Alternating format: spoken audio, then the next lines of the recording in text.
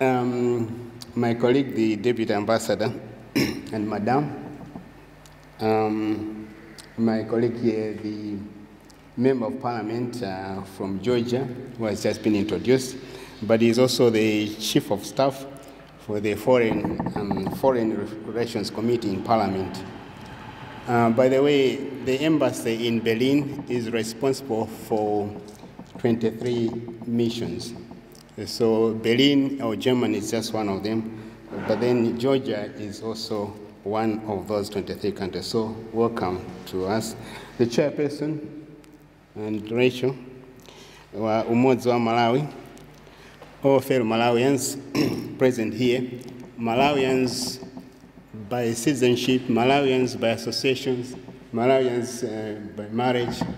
You are a Malawian by association. So I also welcome students from the ICD.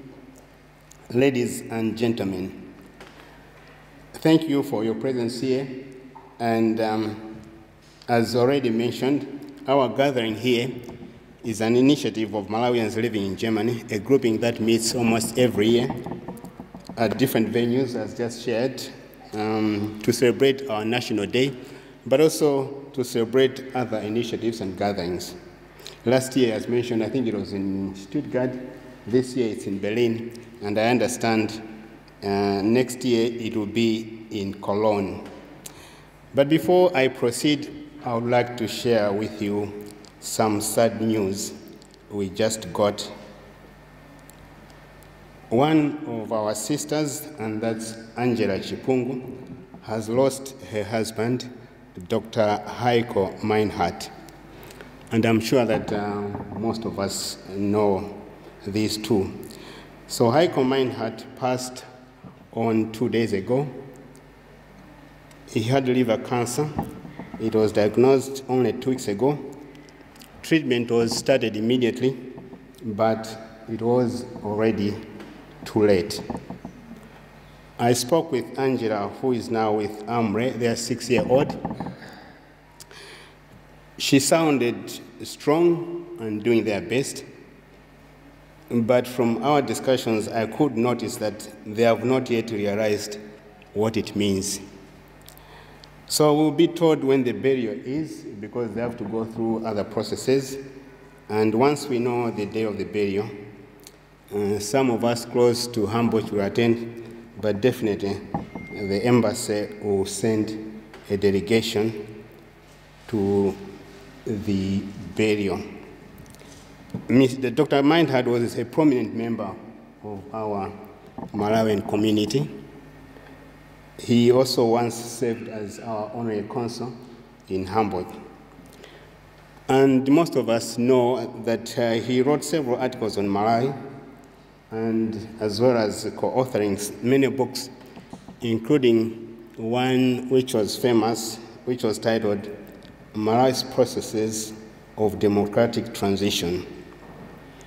So we'll miss him, but now may I request all of us to stand so that we observe a minute of silence, remembering Dr.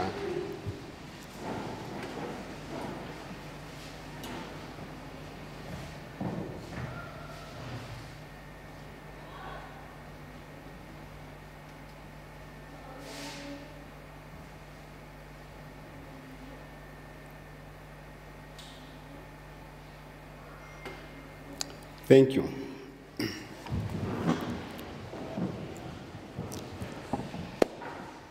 And so now back to the business of today. We are celebrating 59th year of independence in Malawi. But maybe as we are celebrating, it's good also to take a stock of what that means. So what does this mean for Malawians?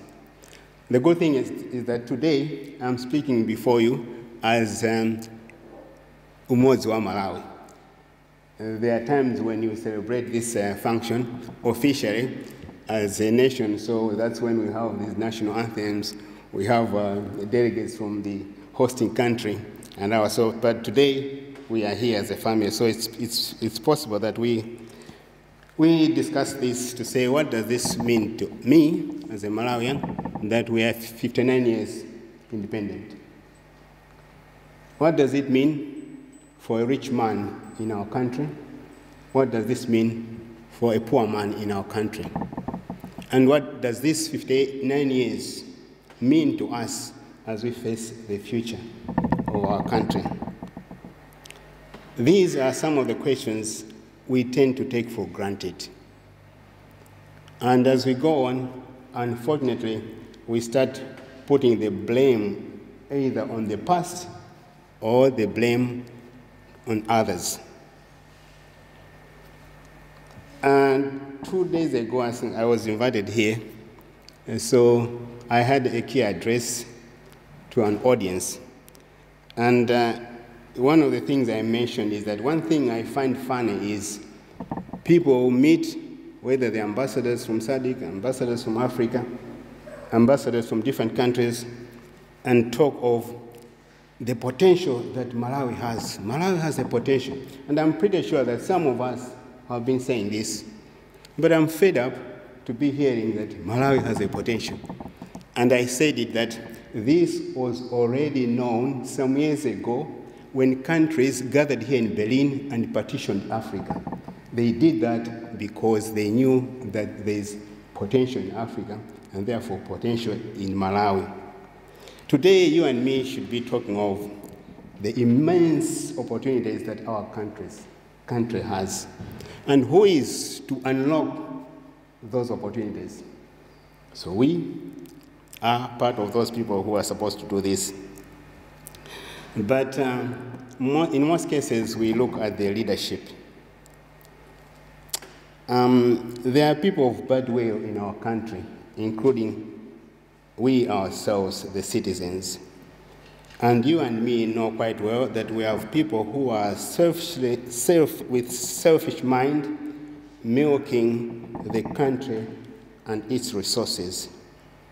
And we know that we have also some Malawians who have the goodwill to do something for our country. And so instead of just looking at the leadership, just looking at the other Malawians, we have to ask ourselves, what is it that I can do to change our country? I know that we are going through a rough time, and some of us know who are responsible for those rough times. But as I said, we have to take our role instead of just pointing fingers.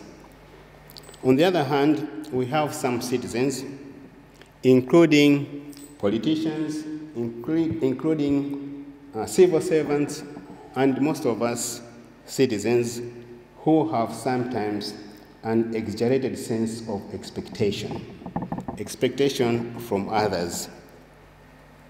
But now, shortly now, we just have to look at what's our role as people in diaspora. I think we have to do our best.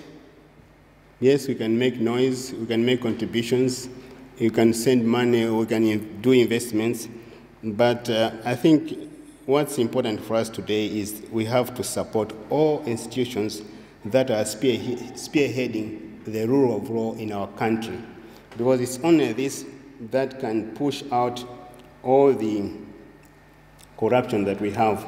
You and me know that that was also discussed 2 days ago. Unfortunately, it's those people who have money that manage to campaign and finally get positions elected to the positions they are now. And sometimes we have some people who have no money, so they'll borrow, do the campaign. Once they're elected, they'll make sure that they pay back whatever they borrowed. So focus is not there for the whole country, for the country. Now, we, instead of just criticizing, let's discuss things that need to be discussed for our country as citizens currently in Germany. We have to market our country, and the other thing is that we have to be positive. Let us be positive. I often say in our offices that, yes, we have to be very ambitious, but at the same time, we have to be realistic. ndifovutika. Don't exaggerate zintuzina. We just have to do the best we can. I know that the expectations we have, the reality is not what sometimes we have. So to my fellow Malawians living in Germany at the moment, let us together come as a family, Umoja Malawi. And this is also the staff members in the office who agree with me that I've always stressed on the word family. We are one family. We have to work as a family. And of course, in a family, there are those disturbances, there are those misunderstandings, but those misunderstandings should not break us. We should remain one. I know that sometimes Malawians are not satisfied. They have a negative concept of the embassy. They have their own expectations, but don't forget, we are one family. And it is only through discussions, through sharing, that we'll get to know what the truth is. The office of the Deputy Ambassador is fully dedicated on the issues of diaspora. And before I conclude, we have discovered in our office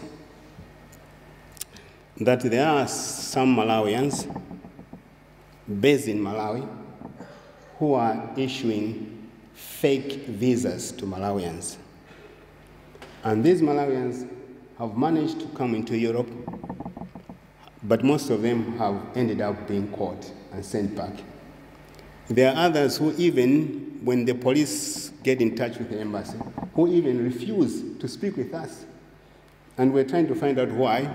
So they think that the moment they speak with the embassy, then that will mean getting back home. There are those who are, last week there were 2 ladies who were intercepted in Frankfurt. The idea, why I'm saying this is, when we discuss with them, when we know the situation, it is a miserable situation. So, for those of us who are here, let's tell our fellow citizens the truth, that life is not just as easy as they may think here in Europe. If they want to come, let them come and be ready to work. It's not just because we're in Europe that everything will come like manna. No. Tell them, be honest with them, tell them the truth, and that they manage their expectations. And this is a message I wanted to know, because I heard that in South Africa, most of the people who are tracking down to South Africa are not told the truth. They think that everything is so nice, and when they land there, they are disappointed. But you and me are aware of what I'm saying. It's not easy. One has to work, and this is the spirit we have to put in them. Now, according to the timetable, we're told that next year, this celebration will be in Cologne. I just wanted to share with you that next year it will be 60 years of our independence, but at the same time, 60 years of our relationship with Germany. So there will be these 2 functions. One will be celebrated on Friday, the 6th of July, 2024, and the second one probably on Saturday, the 7th of July, 2024, in Cologne. We'll try to manage that. And the second point on these celebrations, we have been reminded, the embassy has been reminded that we tend to focus only on Germany, as if we are just representing Germany. So Malawians in Turkey, Malawians in Poland, probably Malawians in Georgia, are asking us that why don't we join them? So in the coming years, some representatives from the embassy will join those diaspora groups to celebrate our national day. So this is what will be happening. When I go for national days, one thing I don't like is to sit down listening to speeches. So I think this one my speech has to stop now. People have to go and eat. But before I sit down, I want to thank the director of this place for welcoming us and to allow us to use our premises. Thank you all the committees that arranged this day, and thank you everybody. Enjoy the day. Zikomo kwambiri.